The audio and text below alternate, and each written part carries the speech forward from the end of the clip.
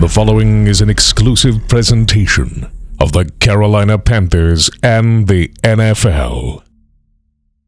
Let's go get a win today, man. Play hard, play for each other. Let's go do this thing. Let's go win on three. 1, 2, 3, win! The Panthers were looking to stop their 6-game skid with a win versus Indy. Let's try and get ourselves an early Christmas present today. It ain't gonna be easy. It's a great team we about to face. Unfortunately, it was more of the same as Carolina fell to the Colts. Gonna try to get free, and he does! Only Pilardi remains, and he's not gonna get him! Plus, Santa Cam comes through with some Christmas cheer. You do a casserole, you just got them clumped up real drippy. And the Panthers put on a holiday experience for those in need.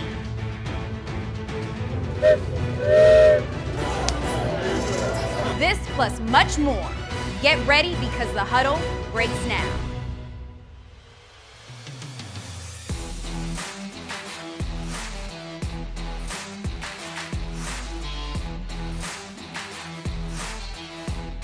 This is the Carolina Panthers Television Network, and you've stepped into the huddle. Brought to you by Power Home Solar. Welcome inside Panthers Huddle. I'm your host, Jacinda Jacobs. Well, the 2019 season has been a roller coaster ride for Panthers fans. The ups and downs from new quarterbacks, new coaches, and everything in between. So in this week's Bojangles Rewind, despite all of the challenges, there was one goal, and that's to come back from Indy with a win. As well as size and type restrictions. Indianapolis, Indiana, home to Lucas Oil Stadium, finally referred to as the house that Peyton built. In 2019, the Colts have experienced their own quarterback drama and have had to change course at the position, similar to the Panthers, who saw Cam Newton go down to injury, and now Kyle Allen replaced with Will Grier. The Charlotte native would have to perform on the road for his very first start in the league, a daunting task for even the most well-prepared signal caller. Dick, this is a surreal moment for Will Grier as he's about to make his first NFL start for his hometown team. And nothing can prepare you for your first start other than getting in there and getting the plays rolling. Extra blitzers creep up, and here it comes. All-out pressure. Quick out right side to Moore, and he can do no more than a yard. A quick 3-and-out turned in by Will Grier and this Panther offense. And Michael Pilardi will come in to kick. And the punt. Decent. Some hang time. Hines at the 24. Good move to make the first man miss to the 30. Up the middle, 40, 45, 50 to the 40. Finally brought down at the Carolina 36. My goodness. And Hines, with a brilliant punt return, sets the Colts up. T.Y. Hilton lines up in the slot, and the pass is caught.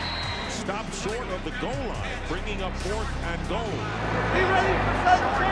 Go for it on 4th down. Be ready for 17. The Colts are going to go for it. Quarterback sneak. Brissett got it. Scores right up inside. And taking advantage of that 40-yard punt return by Nyheim Hines. Olsen right, Moore to the left, Samuel to the right. Now Olsen in motion to the near sideline. Grier throws a little high on the end break, 34-yard line, and a Panther slow to get up. Moore at the 34. My gosh, he got hit hard. Couple of 3 outs, and Moore is shaken up as well. DJ Moore.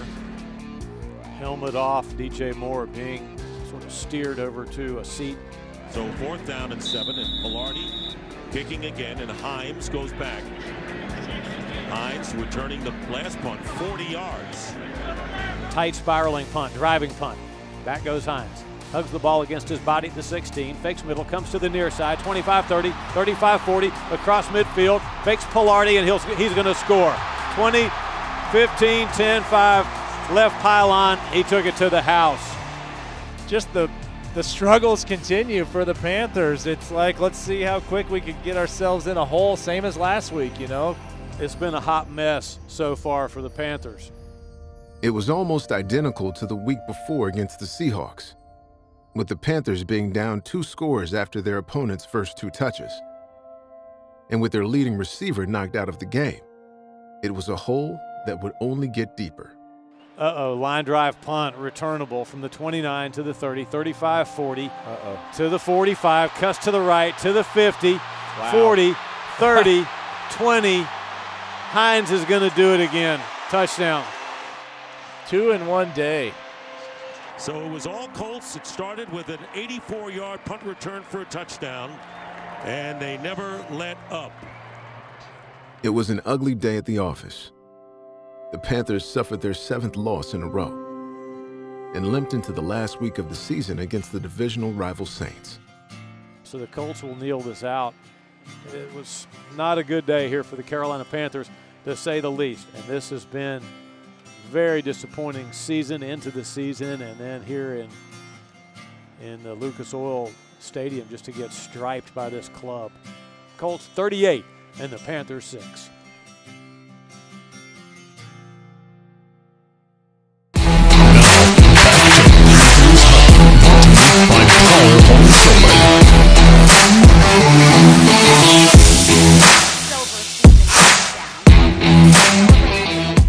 Plays on the list.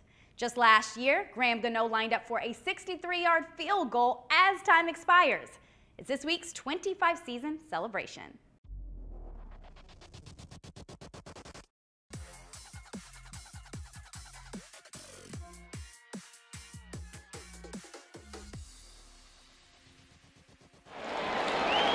From 63 yards away. Wow. Graham Gano to win the game. 6 seconds left. Snap. Spot. Gano's kick is long. It's end over end. And this kick is good! Oh, he did it. He did it. Unbelievable! Mick, I don't believe it. 63 yards. Oh. That is incredible. Gano had room to spare on a 63-yard field goal. For the record, that is the second longest kick in NFL history. Now, unfortunately for us, there's no last-second field goal that's going to turn around our season. But interim head coach Perry Fewell is keeping everyone focused. He has one big task coming up this weekend against the Saints. Check this out as we go one-on-one with Coach Fewell. Well, Coach, this past week we've been talking about this balance of evaluating and trying to find a win, and you were leaning toward obviously both, but we got to see some evaluation of some young guys, starting on offense with Will Grier. What did you like from Will Grier, and what have you talked to him this week about trying to improve upon? Definitely liked the way he found Christian McCaffrey, checked the ball down when they took his reads away up the field. I like the way he tried to distribute the ball to his receivers. What happened was DJ Moore, one of his primary, was injured early in the ball game, so it took a weapon away from him. So there were some very good positive things that Will did in the ball game, and we'll continue to grow with him. You got a lot of different scenarios and situations in that game, and even though it's not good to be behind like you guys were there at the end of the game, for a young quarterback to be in that situation, having to throw the deep ball, can he learn from that very quickly to be able to make an adjustment going into this week? I think Will learn from that very quickly. When there's some options out there on the film that he will see, and if he just takes that option, he'll benefit and he'll grow. Well, that was on the offense, but on the defense, there was a lot of different personnel out there as well. Jermaine Carter, really the main one that got a bulk of the snaps that he's not used to, of course, with Shaq Thompson out. What did you see out of Jermaine? Young guy with a lot of passion, trying to go out and fill Shaq's shoes. And really, he did a good job, but he really played with a lot of passion, played with a lot of fire. There are good things to come with that young man. When you've talked to these young guys, even after a disappointing loss, what are you gathering from them of the opportunity that they are getting here at the end of the season? I'm really gathering their love of the game, their passion for the game, and their want to, or their will to want to be better as football players. The young men if they have a little tear in their eye, if they have a little, a little disappointment where they really care about the game and that they care about their performance, you've got a good player. So how do you approach this game with the Saints that already played one time this year? They've been on a roll here. What's the message and the mindset going into this game at home? Yeah, it's a one-game season, and we have a chance to win one football game, and there's nothing we can do about all the other football games of the past. We have a one-game season for 2019, and if we win that one game at the end of the year, we'll leave with a good taste in our mouth. What is the biggest threat that the Saints bring to town? Oh, gosh, the biggest threat. Well, it's Drew Brees, Alvin Kamara, Michael Thomas. Yeah. I mean, they're rolling. They're rolling. They're a formidable offense that's high-powered, and they're playing great defense too. Yeah. Well, I know this getting ready for this one-game season, but this week was a little bit different. It was Christmas, everyone. Did you enjoy Christmas at all? Get some time with your family, or did the players get a little bit of time off? First, I really enjoyed Christmas. Okay. I got a chance to hug my family. Okay. I got a chance to get some kisses and hugs. So I needed a little love after a 3-game losing streak, and I got a lot of love. Okay. So what we did for the players this week was Tuesday was a work day, and Wednesday we gave them Christmas off so that they could spend that with their family, and then we went back to work on Thursday and Friday. Getting ready for the game this weekend. We appreciate you sitting down with us. Glad you enjoyed Christmas.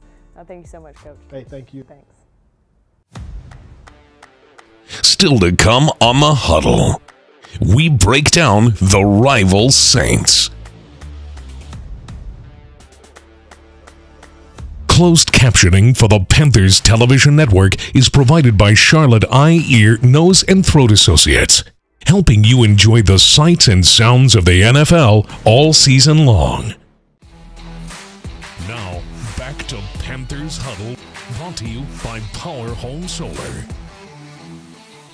The New Orleans Saints are just rolling this season. They just won the NFC South, and Drew Brees continues to break records. But this is the same team we almost beat just a few weeks ago in the Superdome. The Panthers have what it takes, and the guys break down what we need to do to beat the rival Saints. Kevin, not all that long ago, back in Week 12, this Panthers team nearly went into New Orleans and beat the Saints. And we know how good the Saints are going back to the postseason again. They've kind of dominated this division for a while now. But what were the Panthers doing that were allowing them to have so much success down there offensively? Yeah, I mean, you look at it, they scored 31 points in this game.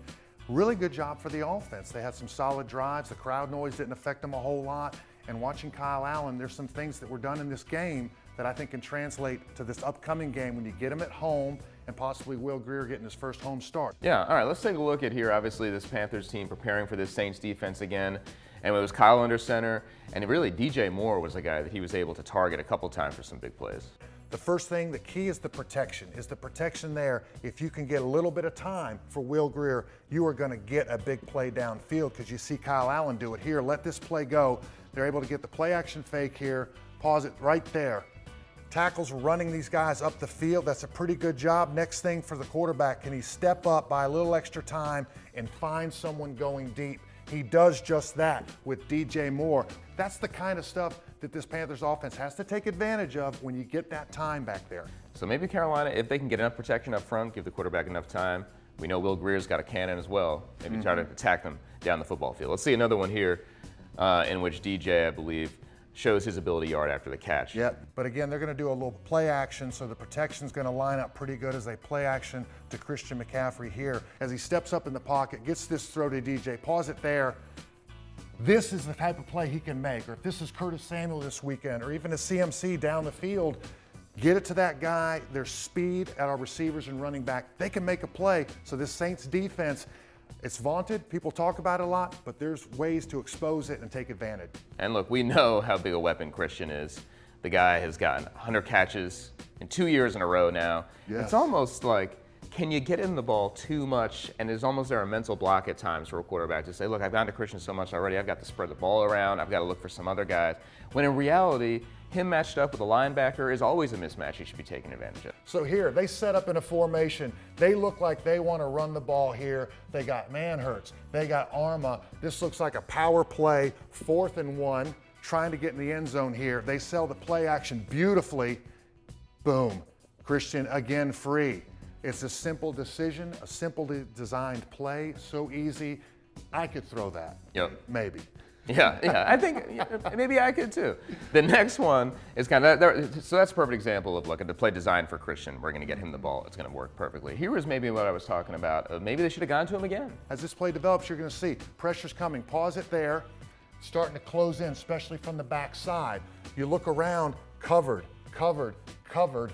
You got to put your eyes and think, where is Christian? You know he just came across the formation. He's out here. And Max, you're right. If this is a one guy with all this space, make the good decision here. Go ahead and get it to him and trust him to make the play. And it's not just force-feeding a guy for stats. You get him the ball, it's going to help you win. He's your best weapon. He's proven that all year long. He's an MVP candidate.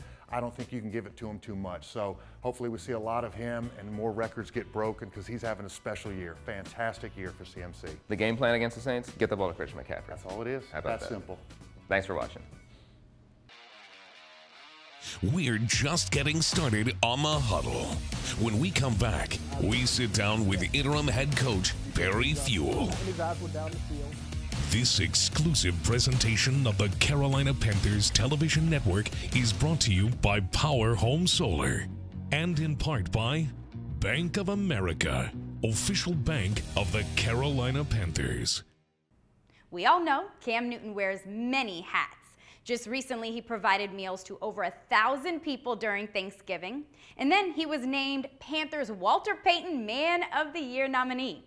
But this next hat might be his favorite. It's the Santa hat. Santa Cam is back, and he's bringing presents and donations and smiles to children and charities and surrounding communities. 1, 2, 3, yeah!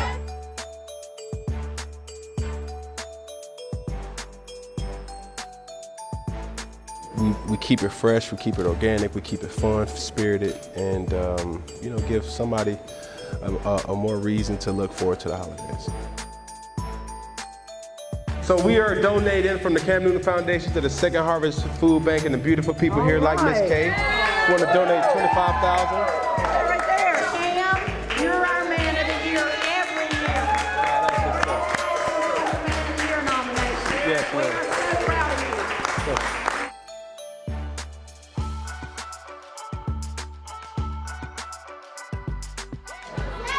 I have a big check that I want to donate to this particular after-school program for $25,000.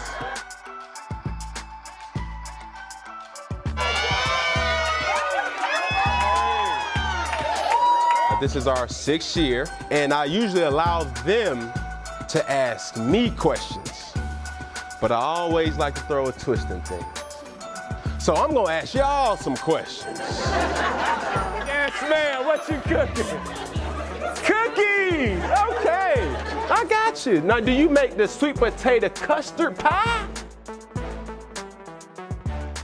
Righteous believer of putting positive energy in the universe because it's going to pay dividends for you. I have book bags for each and every person here, as well as we're going to present a check to you guys, man, to the whole athletic department to make sure.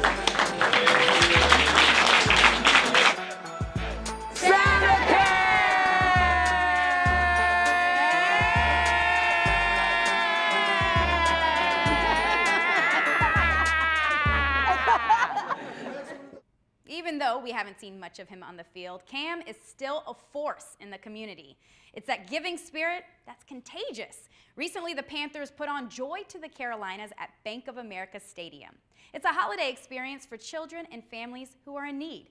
So the program provided toys, new shoes, free haircuts, health services, food, and so much more. It's our Coke Community Spotlight.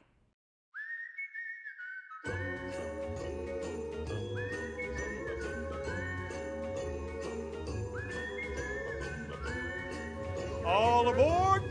All aboard the Panther Express! All aboard!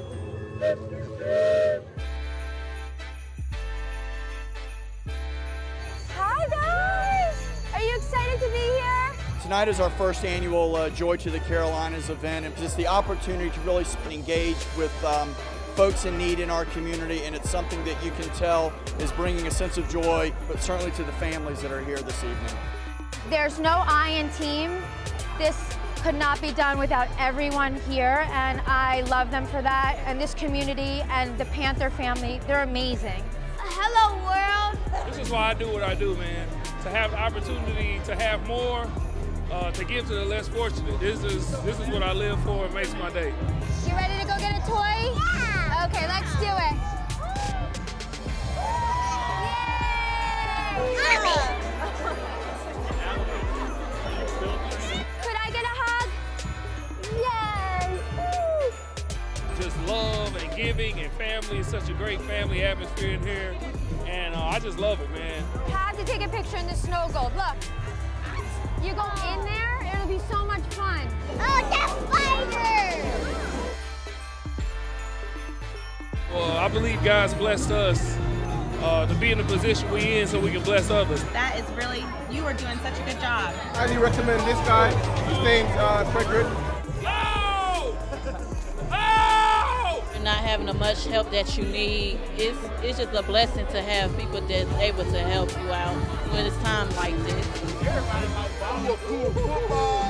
Give me 5. We got this. Merry Christmas. It was so nice meeting you. I mean, just seeing the smile of the kids and the excitement of the parents to see their kids so excited is everything.